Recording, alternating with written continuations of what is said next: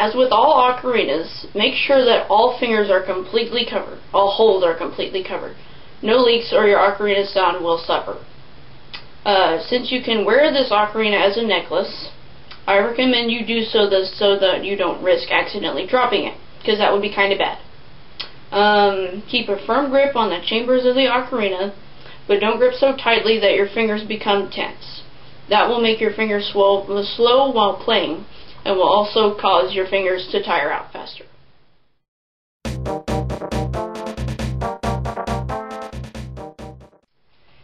Even in all my experience playing ocarinas and the flute, this is by far the most difficult ocarina I have ever played.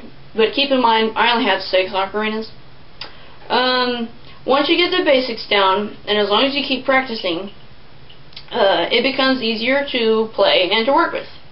First, we'll start with reading the music, because that's kind of what you need to do. The fingerings are displayed as 2 columns of 4 dots, looking a bit like this.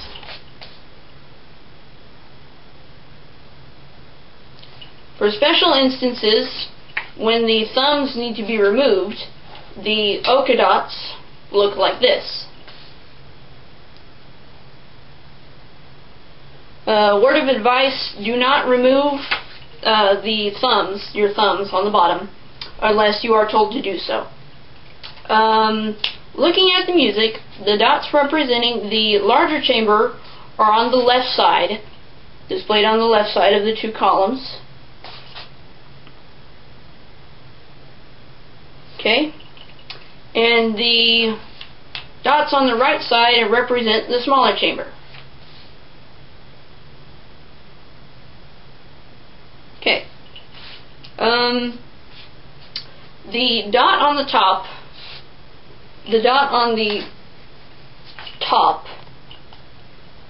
is the dot representing the smallest hole. So it goes from bottom to top, basically. And of course the dot on the bottom right there, represents the largest hole and the one your index finger covers. Here is maybe this will clarify a few things for you guys.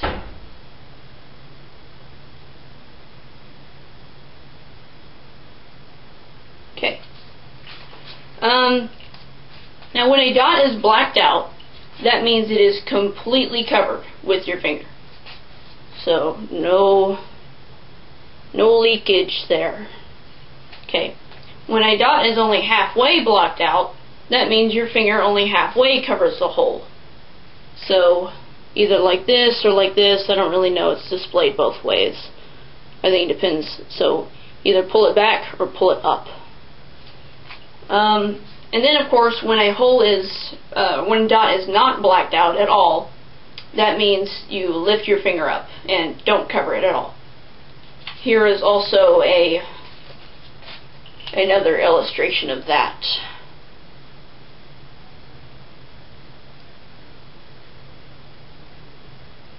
And that's basically how you read music.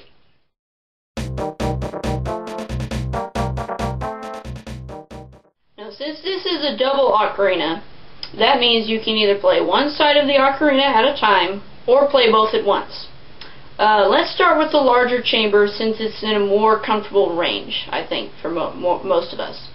Okay, press your lips firmly around the left side, this side, of the ocarina, and create a secure seal so that there is no leakage once again. And make sure you press it against and not around. You don't want to eat your ocarina, that would be kind of weird. Using the book included with the purchase of the Harmony Double, should you decide to purchase one, or if you already have one. Practice going up and down the scale until you feel comfortable doing so. Until you feel comfortable with the fingerings and the notes and all that stuff.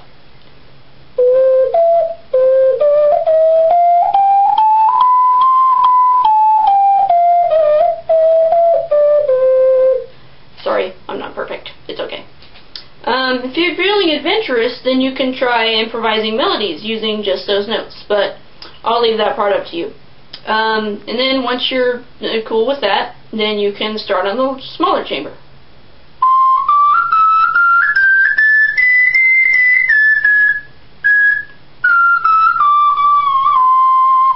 I hate that smallest hole. It's annoying. Okay. Now it's time to tackle both chambers at once. Woohoo! Place your lips around the holes, but not completely around the mouthpiece itself. So once again, like this, and not like this. Because if you do that, then it makes it harder for you to switch between the two chambers of the ocarina while you're playing, should you decide to do that.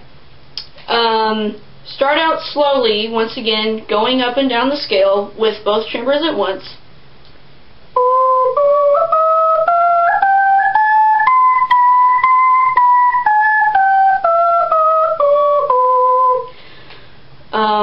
And then gradually speed up, but don't go so fast that you keep making mistakes, because if you do that, you won't get any better any soon, and no one wants to hear that.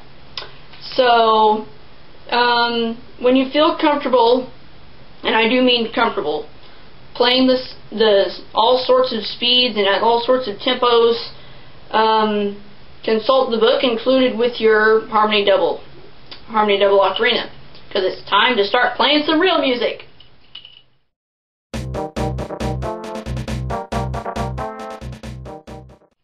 Take a peek inside your book and start out by playing the songs that you know well. It is a bit difficult to play different fingerings at once, well, perhaps unless you play piano. So if need be, start out playing the melody on both sides of the ocarina. The melody, in the book, the melody is usually played by the smaller chamber, but the fingerings displayed for the smaller chamber can be played on the larger chamber, and you'll just end up playing melody on both sides. Pretty simple. Playing the same part on both sides will help you play harmonies, because it gets your fingers moving and your ears used to the sound of the two chambers being played at once. Because believe me, the first time I ever picked this up and started playing it, it sounded so weird. So that will help. Once you get really skilled at playing melody only, begin trying to learn harmonies. From my personal experience, I would advise going very, very, very slowly, and then little by little playing the songs faster. It may take some time, you know, all things good usually do, but as long as you keep practicing and never give up, you will get better eventually.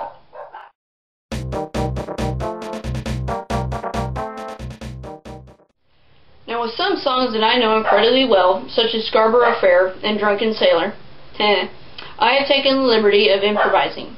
If you have a good ear and can learn songs by ear, as I do with all my videos, then you can attempt improvisation too.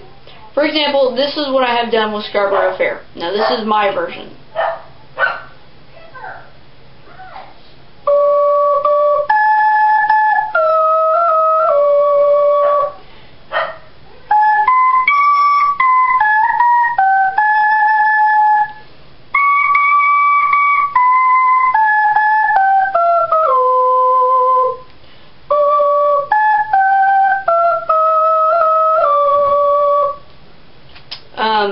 See? You give the song a little bit of life if you make it your own. And this is what I've done with Drunken Sailor, or what you can do with Drunken Sailor as well.